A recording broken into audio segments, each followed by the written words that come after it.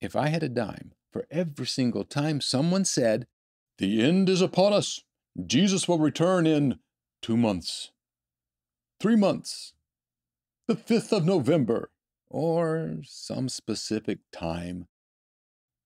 Well, if I did have a dime for each time I'd heard that, I'd be a rich man. Mm.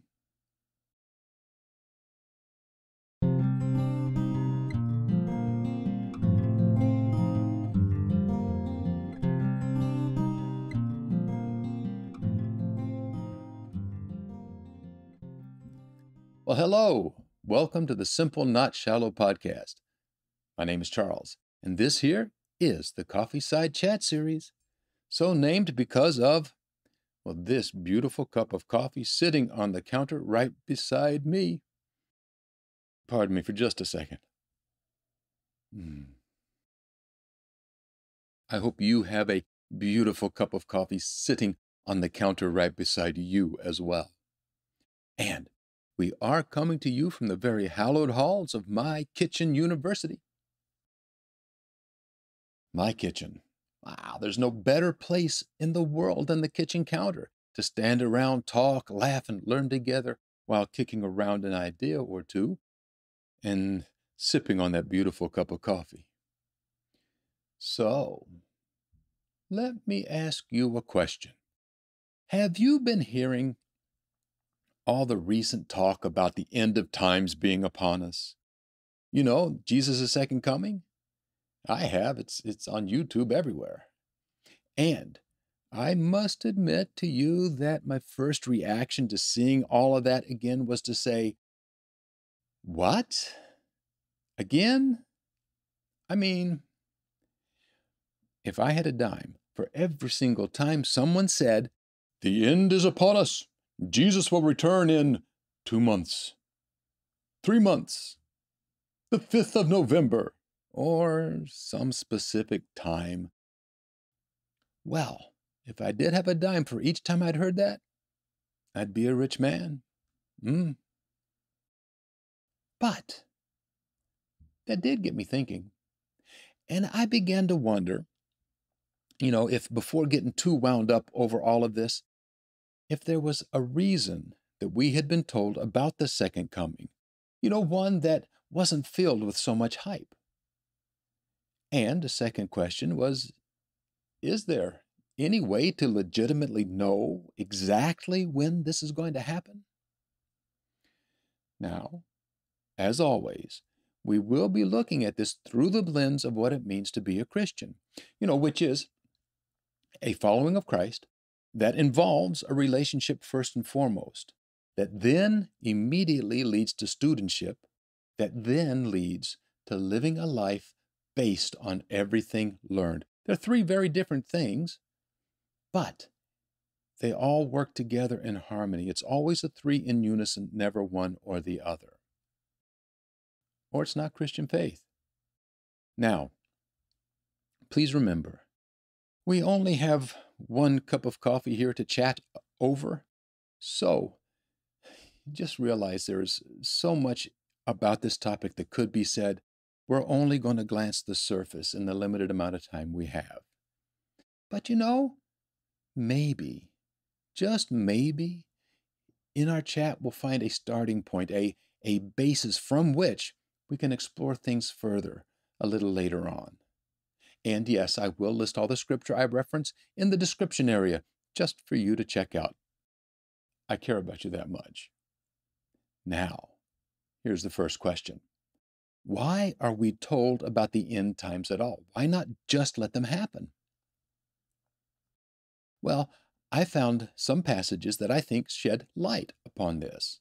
And two of those are in Matthew and in Luke. It's Matthew chapter 24 and Luke 21.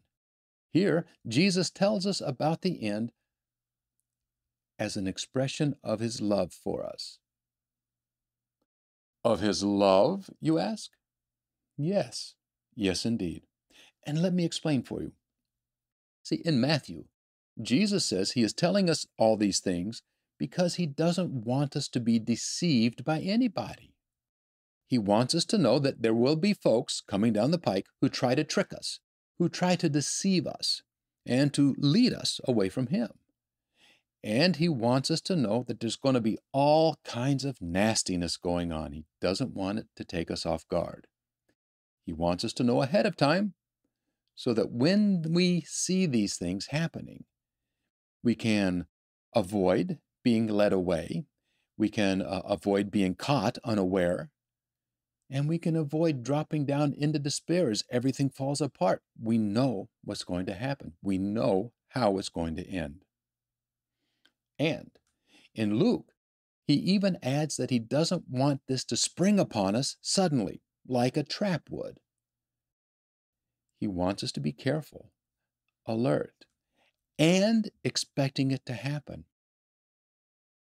See, he tells the people he loves what is coming down the pike so that they're not shocked by it or have their faith rocked by it, right?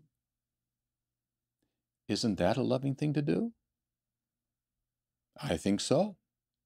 Now, granted, these same passages are also dealing with the destruction of the temple, which did indeed happen in about 70 A.D., right? The Romans took it apart. But if you look at verse 3 of this Matthew 24, Jesus was not only asked about the destruction of the temple, he was also asked about his second coming and the end of the age. All three topics were in one question. So he addresses all the topics in his answer. One answer, all topics addressed. Fascinating. Now, I also found an additional reason that we are told, and it was Peter who tells us this, and in 2 Peter.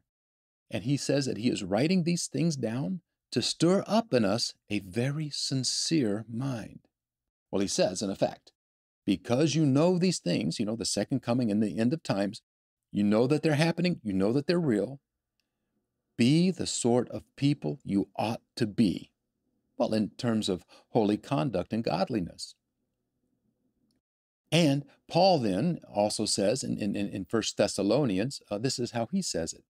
He says that since we know the day of the Lord is coming, we need to be awake and sober-minded, not like those who don't believe, who he compares to ones being asleep. And he says, being sober-minded involves putting on faith and love as a breastplate, and salvation, the hope of salvation, as a helmet. He's saying, be prepared. And I also found this echoed in the book of Revelation itself, you know, the book about the end of times, the whole book. I found this in the 3rd and 16th chapters of Revelation. Here, Jesus says that he is indeed coming quickly, and so stay awake. Hold on to what you know. And then, in the last chapter of the book, chapter 22, he says, I am coming soon, and I am bringing with me a reward for each person according to what they have done. So, blessed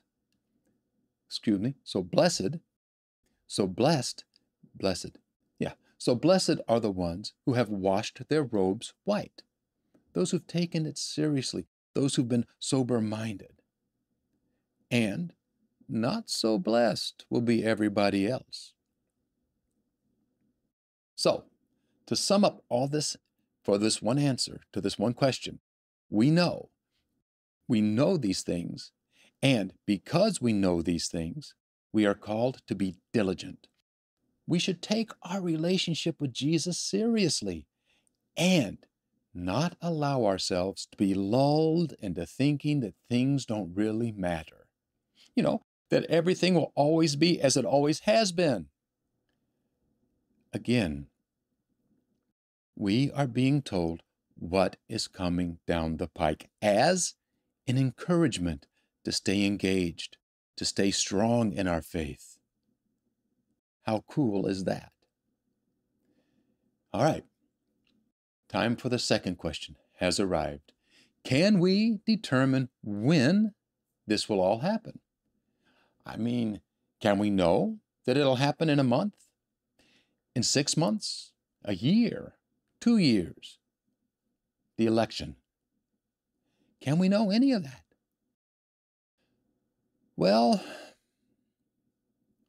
it might be best if I simply let Jesus tell you this himself. He says, no one knows the day or the hour that this will occur. Not the angels in heaven, nor Jesus himself. Only the Father knows when this will all transpire. So, no, we cannot know when this will happen. So here, nope does indeed mean nope. And based on what we've learned so far, we don't need to know. We need to be aware. We need to be ready. And we simply need to rock on. We don't need to know the when in order to get on with things, do we? And Peter, Paul, and John, all three do teach that Jesus' second coming will be at a very unexpected time.